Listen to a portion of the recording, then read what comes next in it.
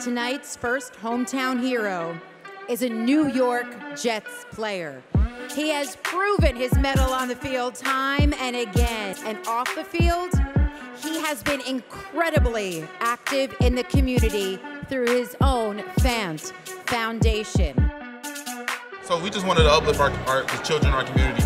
I think it's really important to be able to go back and let the kids, see what you've done and, be able to see and talk to you and ask you questions. So we had the vision of doing this about 2019. We started with a camp, and it kind of grew into the Fant Foundation. And I'm so happy that we was able to do this.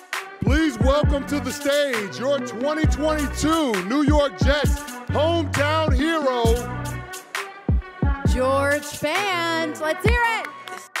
I want to say thank you to my wife, also the Fant Foundation team, for everything they do to turn our vision into reality.